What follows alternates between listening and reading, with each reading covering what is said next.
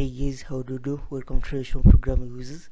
For today we're going to talk about FilePicker, and then we're going to see how to pick images from our file system using our FilePicker. Okay, then of course show those particular images that we've picked inside our list view. This is what I'm talking about. Our list view so far empty. If we click our file button, it opens for us our picker activity right here.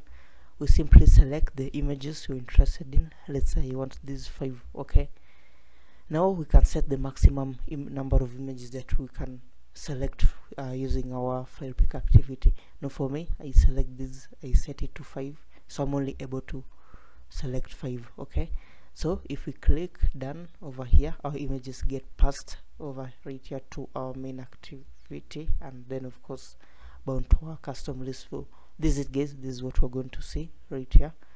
Let's say that I come this time round, I pick these 4. Okay, then I click done right here. They get loaded lazily using Picasso library. This is guys, this is what we're going to see. So join me, we get started. Let's come over right here to and then create our project. I've already created my project. Once you've created your project, let's come over right here to our build.created. Now remember, this one right here is a list view, custom list view that's going to have card views as a view items. So let's make sure right here that we have this particular card view dependency. Okay, so please do that one. Once you've done that one, then we're going to need 2 more third-party libraries. Okay, here the first one is called Android Ninja FilePicker right here. This one is what actually is going to give us the access to that particular file picker, the nice file picker dialog we are seeing. So make sure that you add this one over right here, and then of course we're also going to have right here our Picasso library, we shall be using to load the images to our list view lazily. So please, these 2 ones right here are 2 third-party libraries. They're going to require internet connection, so come add them, and then of course sync our project, okay, to download them and then set them up in our project. Once we've done that one, next we're going to move over to our resources right here. We're going to have a simple placeholder image that shall be showing while meanwhile we're loading our images. Inside the content main, we'll need to make sure that we add the list view. So let's come over right here, add our list view. Then of course next we're going to move over to our model.xml.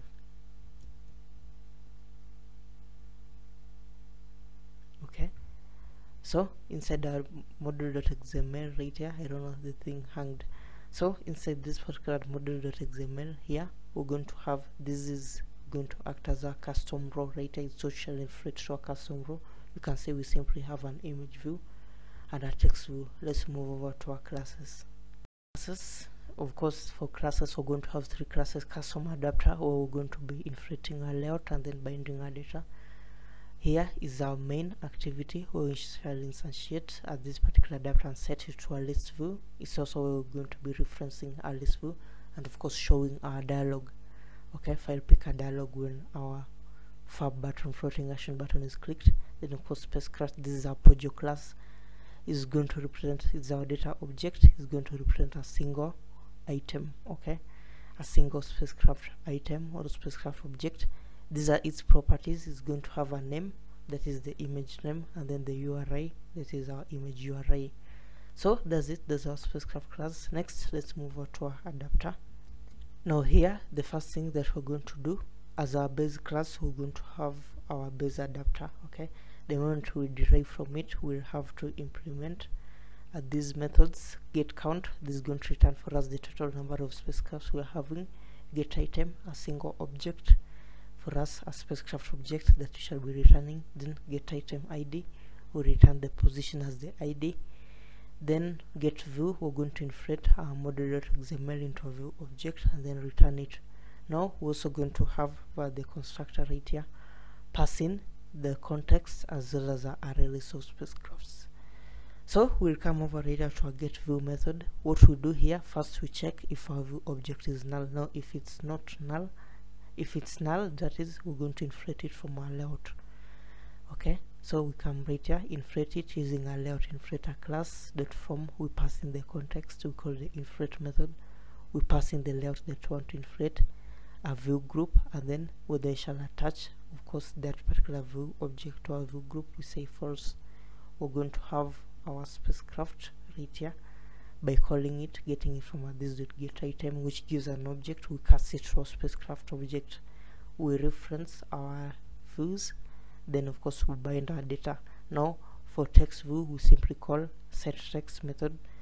For image view, we're going to use the Picasso. Now take note, Picasso.with, we pass the context .load, then we get the URI from our object, data object, then of course placeholder image right here, we show it while meanwhile we are loading our data. And then of course to handle our item clicks, we come right here and then show the name of the spacecraft when a particular item is clicked. This is it. These are custom adapter class. The first thing, of course, we have our list view, we declare it, then of course we're also going to insert an array list of strings that we're calling file paths. Take note, this particular array is going to contain our file paths. Okay, we shall be getting them from our dialog, our FilePicker dialog. So the first thing that we're going to do when our button is clicked, our floating action button, what do we want to do? Well, we want to open our FilePicker activity, and then of course pick our data, and then of course return them. Now for us to open it, this is what we're going to do over right here. Okay, when it's clicked, the first thing, we're just going to make sure that we clear our array list over here. Then we come instantiate it by calling the get instance, FilePicker builder.get instance.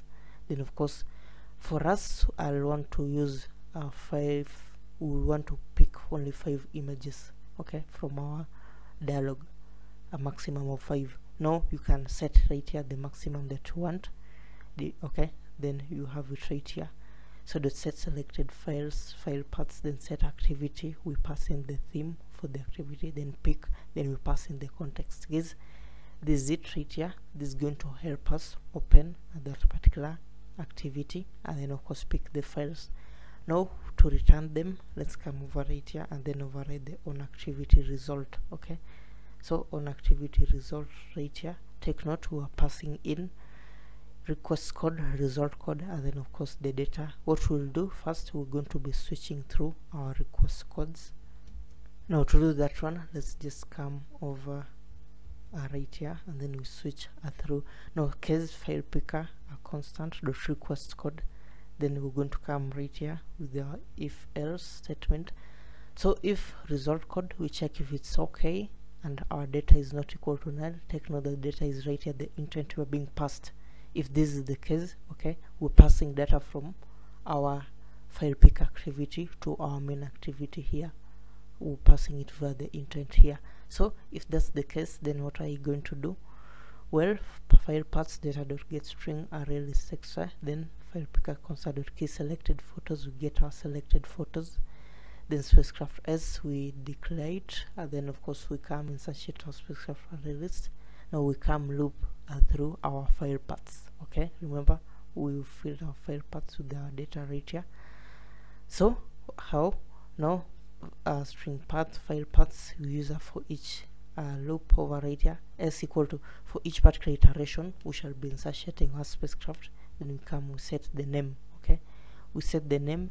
The name, remember this is going to be a path, so we're simply getting the last name. Okay, the name of from that particular path, the substring, the last name, the name over right here.